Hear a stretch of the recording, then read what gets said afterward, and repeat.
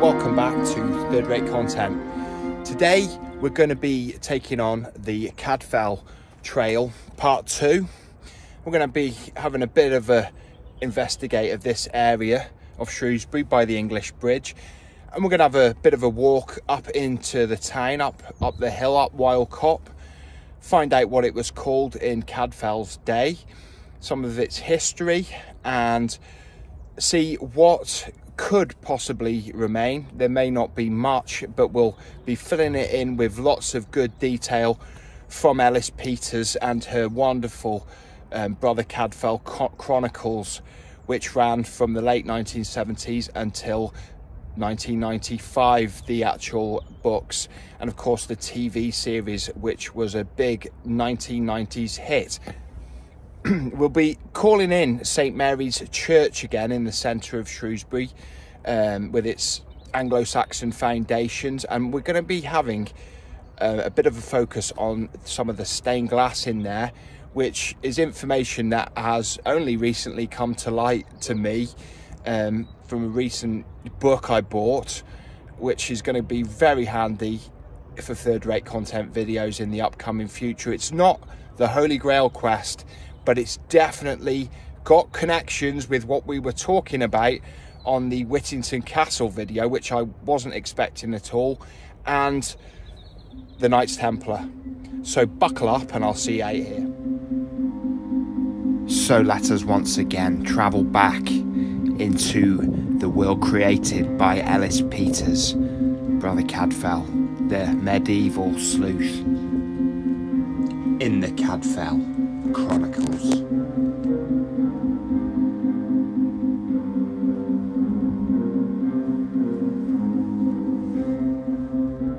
In Brother Cadfael's day, the bridge that would have stood where the English Bridge is now would have had a section that could be raised, and it was in fact raised in the evenings. It was an entrance into Shrewsbury, the main part of Shrewsbury, and it was kept secure, as well as having buildings, dwellings and shops on it. Of course, it doesn't stand here now. It was replaced in 1769, and this bridge was built by John Carline, who has come up in quite a few, well, in a fair few of our third-rate content adventures up to now. The bridge was rebuilt in the 1920s, it'd be fair to say, but using the decorations of John Carline that we can see here. The original Carline Bridge was too narrow, and with increasing road traffic, the bridge had to be widened as it was a major thoroughfare into Shrewsbury.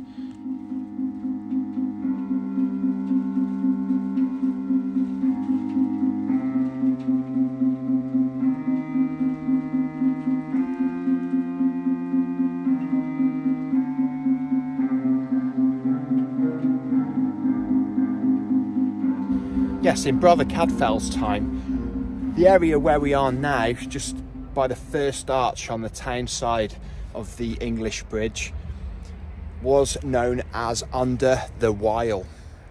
Arnold, fishmonger, had his business here, mooring his boat just under the bridge.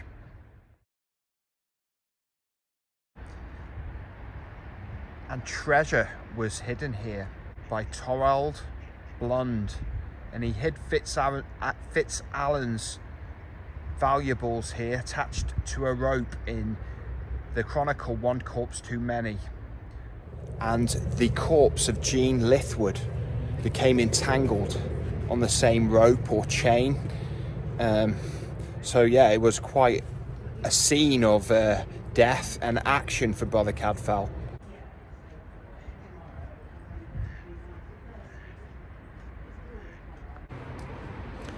And just about here, Aldwyn was murdered in The Heretic's Apprentice. Judith Pearl was abducted by boat here. And it was also here that there was a illicit and illegal dice party attended by Simon Poor. He would have been poor after the dice party, I imagine. And Daniel Arifabar. Yeah, quite the scene of many illegal and nefarious activities in the Cadfael Chronicles. Yeah, it's nice to see the floodwater has gone down significantly since we were last in this area. Yeah, just by the English bridge, you got the depth gauge. You got this probably window from the 1700s. Can you hear that?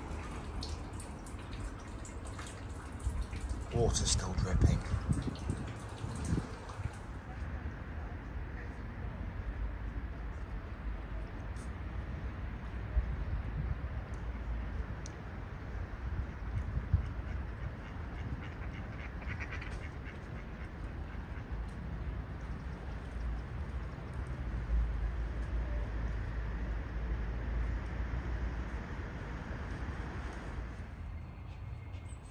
This building would have been erected quite a bit after the times of Brother Cadfael, about 100 years later. This is the Franciscan Friary. If I'm saying it wrong, tell me in the comments. Yeah, but this was the order of the Grey Monks, I think their nickname was.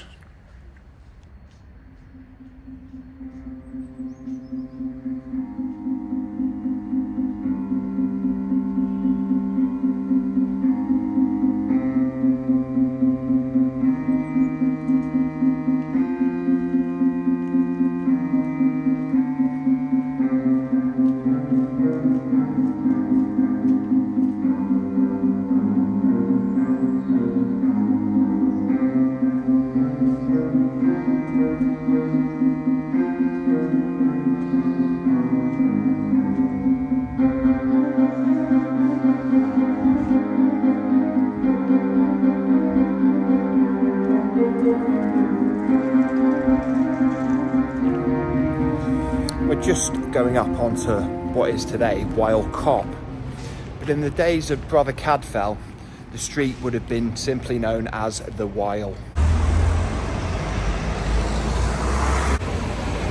Of course, there really isn't anything left visibly from the days of Brother Cadfael.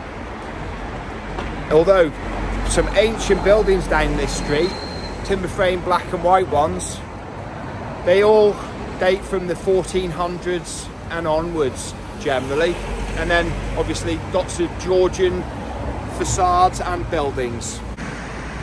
Yeah, foundations of the Nag's Head date back to the 1300s, and that's got to be one of the oldest on Weil Cop. Yeah, the houses were built along little alleys called shuts. They were called this because they could be shut off for security. The alleys, like today, were also shortcuts for pedestrians. So, I mean, they could have ran along this route in the days of Brother Cadfael.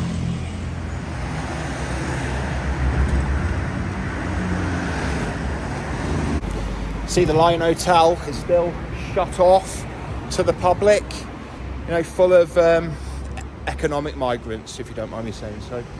It's a crying shame, really, that such a historic building a crown jewel or a jewel of Shrewsbury is a no-go area.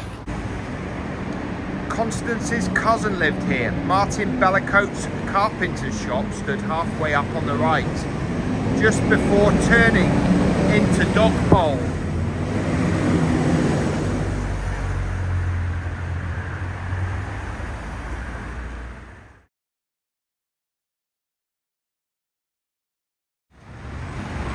Got this beautiful little court just off Dogpole.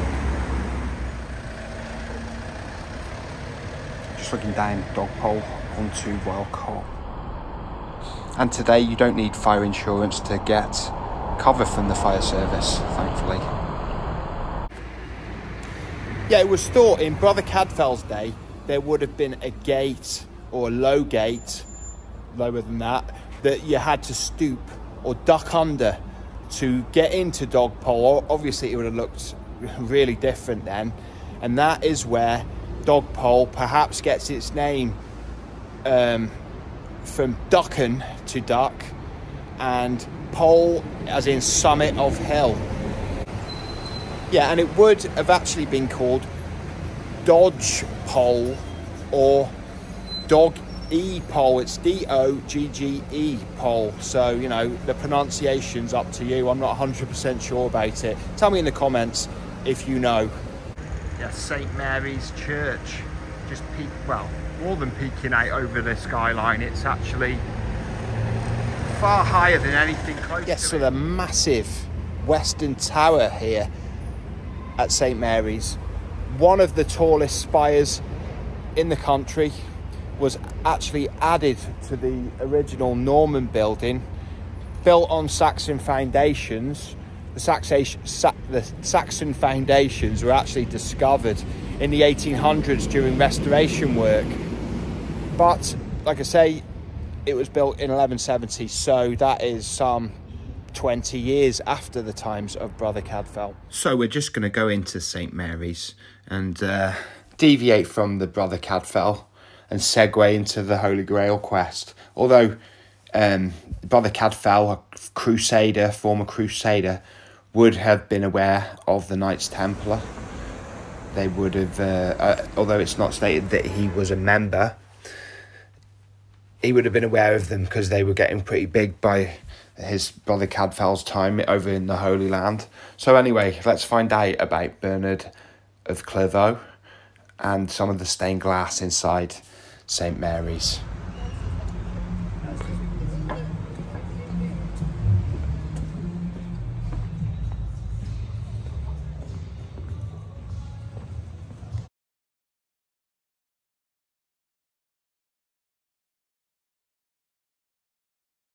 St. Mary's is said to have one of the finest collections of stained glass in the country.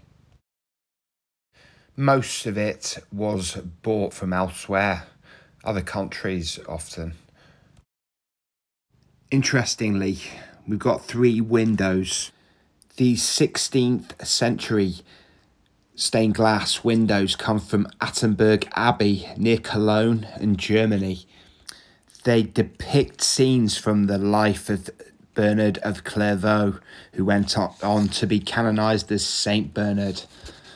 Bernard, who founded the Cistercian monks, preached for crusades and helped found the Knights Templar, the mysterious order of warrior monks who have associations with the Holy Grail, and whose members had to eschew mortal, material pleasures and live like monks. Of course, the Knights Templar were founded in 1119. Their patron was listed as Saint Bernard of Clairvaux, and their headquarters was the Temple Mount Jerusalem, Kingdom of Jerusalem. This is according to Wikipedia. And Bernard of Clairvaux was born in 1090 in Burgundy, France, and died in 1153. at Clairvaux Abbey in Champagne, France. This fine continental glass is from Germany, Belgium and the Netherlands, and it was collected by the Reverend William Rowland, who was the vicar of St Mary's from 1828 to 1852. And what we're looking at here is the Jesse window.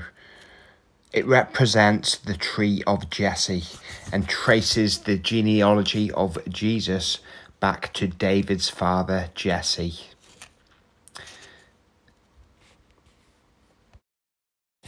The figure of Jesse is seen lying horizontally in a deep sleep across the 3 centre lights.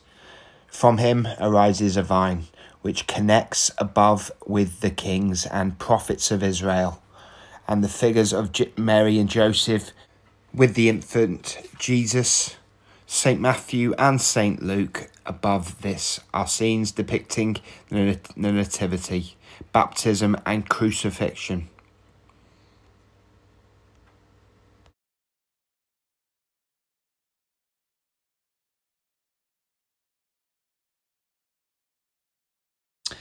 It is thought that the Jesse window, the centre of it, the main themes, is about 60% medieval.